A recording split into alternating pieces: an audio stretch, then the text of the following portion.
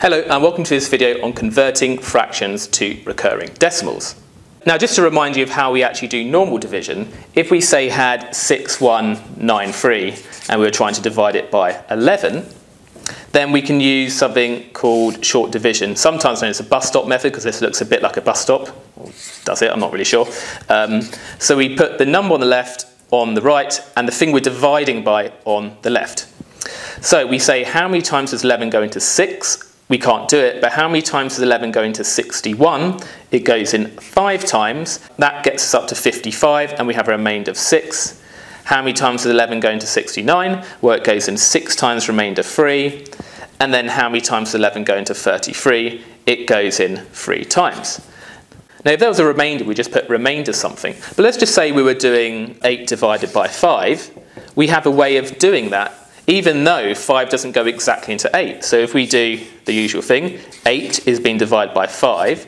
We say how many times does 5 go into 8? Well, it goes in once, remainder 3. But where do we put the remainder 3? Now the trick is we can add extra digits. If we put 0.0, well 8.0 is the same as 8, isn't it?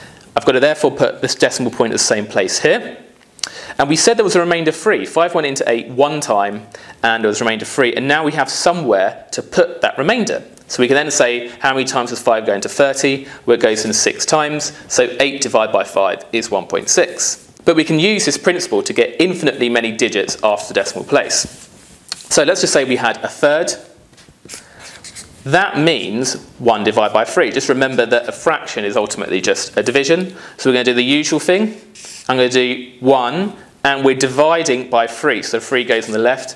And don't put it the wrong way around. Just because 3 is bigger than 1, it's still the 3 we're dividing by, so it goes on the left. So we say, how many times does 3 go into 1? Well, no times, but remainder of 1. If we have 1 sweet and we share it between 3 people, each person gets 0 sweets, but we still have the 1 sweet left in our hand. So with that remainder of 1, we need to put 0.0, and that allows me to put that remainder of 1 here. And if I put a decimal point here, I have to put a decimal point here. How many times does 3 go into 10? Well, 3 whole times, remainder 1. And again, I can just put another 0. 1.00 is the same as 1, isn't it? So now I have somewhere to put my remainder of 1, so I put it on here. 3 is into 10, 3, I could put another 0 with the remainder of 1. How many times does 3 go into 10? 3 times. And we can see, basically, we're just going to get 3 every time. And we could write that in a concise way by writing it as 0.3 recurring. And what that dot means is that we're repeating this digit of 3, which we can see we are, 0.33333. It's repeating, it's recurring. Let's do it again with this next one. So we've got 2/9, which just means 2 divided by 9. Let's use the usual method. So we're doing 2 divided by 9. How many times does 9 go into 2? 0 times remainder 2. So put 0.0 and put the remainder of 2 here. How many times does 9 go into 20? Well, it goes in twice, remainder 2. How many times does 9 go into 20? Twice, remainder 2, etc.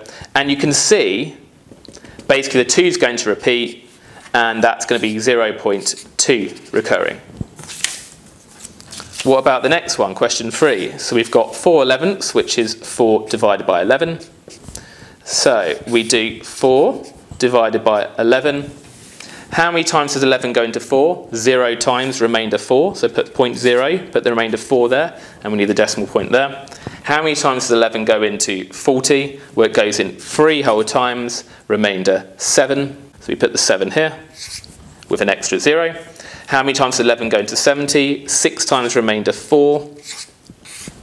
How many times does 11 go into 40? 3 times, remainder 7. And basically, once you see the same remainder again, we know it's going to start to repeat. So we know this would then be 6 again, and it would go 3, 6, 3, 6, 3, 6, because these remainders are going 4, 7, 4, 7, 4, 7. So we can write that as 0.36 with the recurring dots on the 3 and the 6. And that means we repeat everything between those 2 dots. So it goes 3, 6, and then it goes back to the first dot. 3, 6, back to the first dot, 3, 6, etc.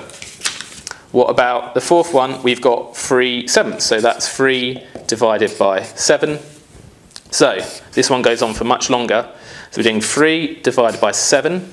How many times does 7 go into 3? 0 times remainder 3. put the remainder 3 there. How many times does 7 go into 30? 4 times remainder 2. How many times does 7 go into 20? Twice remainder 6. How many times does 7 go into 60? It goes in 8 times remainder 4. How many times does 7 go into 40? It goes in 5 times remainder 5. This is going on, isn't it? 7 into 50, that goes in 7 times, remainder 1. How many times does 7 go into 10? Once, remainder 3.